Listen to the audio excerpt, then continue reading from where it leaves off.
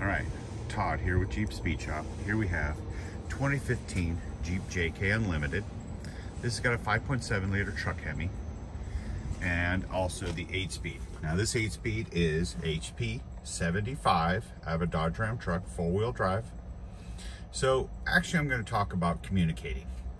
So we have this cable here, which comes in the wiring kit for the PSC module, which connects right to that, right there. This goes to a laptop, obviously, for a USB. That is so that we can communicate with the PCS module, which is located right under here. Only for this is only for like looking at the PCS module. There's no, you can't go in there and change parameters in the tranny or do any modifications. To keep this cable with you in the Jeep, just in case we have a problem, we need to do an update to the module, or there's something new that we got, or whatever. So hang on to this cable, keep it. This is only for the PCS module, all right? That's the module that's up front of the shifter. Okay, there's that. Now, there's this. So the OBD2 ports, there's two now. Transmission, which is the one we added. This is the one from the Jeep, which is stock, all right? So to communicate with the transmission, you have to hook to this one, all right? We have a couple different scanners. This one here is the one I use mostly. We have another one, a newer one, and even an older one. But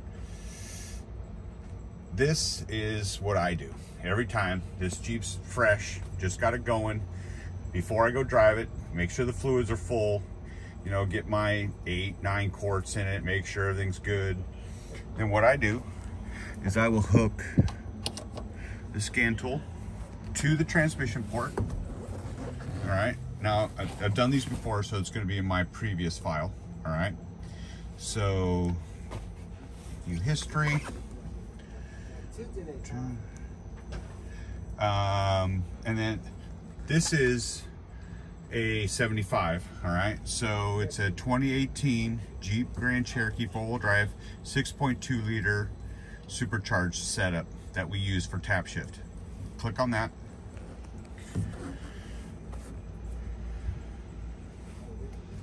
So it'll say the VIN and all the information. Click on that.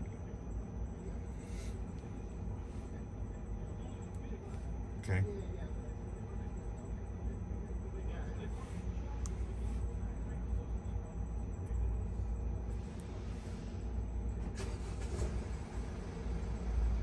Oh, hey, you know, guess what?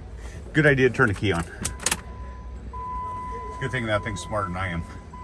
Woo! All right, let's try that again. All right, so we're in the transmission area, see? Okay, check codes. Okay, those codes are always gonna be there, all right? These are from the car that's missing. So it's missing the Grand Cherokee, so it's gonna have these codes. Those are normal, all right? Because we didn't do anything special with this transmission. It's mostly stock, but these codes will be there always. So you don't go in there and go, oh no, look at, I got all these codes. Well, remember, this is only going to the transmission. It is not necessarily information from the Jeep. This is information from the train. So what you can do, back out. You can clear them. Yep, okay, you can just do that to do it, okay? Boom, all right, code's cleared. Then I go down to miscellaneous functions, okay? Reset learned adaptations, super important.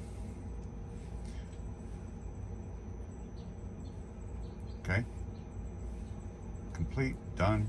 So now it's good for me to drive. So now it's, doesn't have any bad mojo in it, no junk. Everything's gonna be good. Transmission's cleared out, ready to go.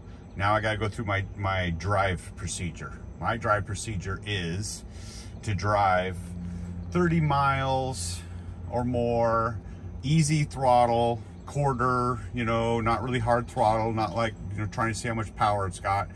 let it shift, go through all the gears, drive it around like that, not just freeway, just driving it around. Really easy gas pedal, really easy driving for 30 miles, because this transmission learns bad habits. It knows stuff.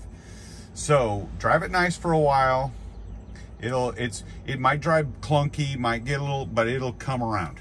So we found that, oh yeah, the little clunky, little problems here and there, and then it kind of like learns it out and it's gone. So you got to do that first. We found that to be the best. So this is kind of the procedure I go through before I go drive these things. Get everything all prepped. Make sure the transmission's got at least 8 to 9 quarts when you pulled the pan, and you know, we flashed the valve body, you put it all together. You know, I'm not going to tell you exact how many, because it always varies, but generally 8 to 9 quarts. Get it running. You know, you can't, and when you do the fluid, it's got to be running. Okay, in park, running, pull the plug, add the fluid in the side. You know, you got to start off with 4 quarts, and then you get it running, and then you add another 4 to 5 quarts, get it all topped off, ready to go, and then you go through this procedure by clearing out the computer, getting everything fresh, and starting over. So, all right, just a quick overview of this transmission setup in this Jeep, but this Jeep's done. Yeah, we're gonna be wrapping her up and getting it out of here. This thing runs awesome, man. I love these. So, all right, Jeep Speed Shop.